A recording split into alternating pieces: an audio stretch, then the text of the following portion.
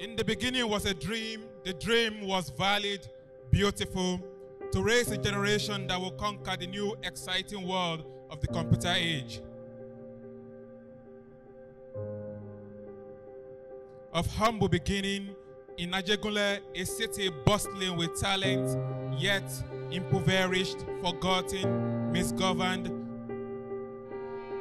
So a gang led by a young man called Benga Shesan, with an apostrophe hanging on to his first name, perfectly in place, like a conductor on an Oshodi bus, sculpted a platform to launch the young of Ajegunle to conquer the new illiteracy of the digital realm.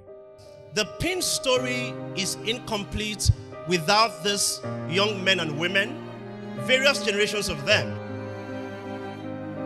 The first generation were those who were not paid.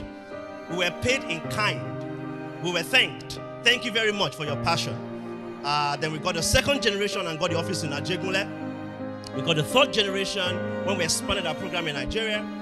So it's my pleasure to welcome everyone and to say thank you for joining us today. Indeed, it has been an amazing 15 years of uplifting the livelihood of young Nigerians with different entrepreneurial skills, 15 years of connecting African youth with different entrepreneurial and digital growth.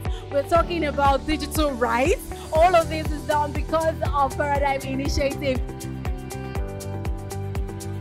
So 15 years of excellence, 15 years of involvement and all that. So Paradigm Initiative had made a tremendous impact across Africa, not only in Nigeria, and we are here to celebrate.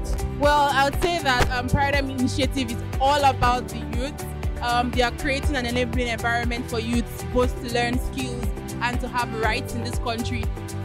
I was denied access in my secondary school to a computer lab, and I made a promise that I would make sure that when I learn how to use computers, I'll teach other young people. Also, you know, we have a big gap, and Paradigm is really working on this to help the young entrepreneurs, young Nigerian and African in general.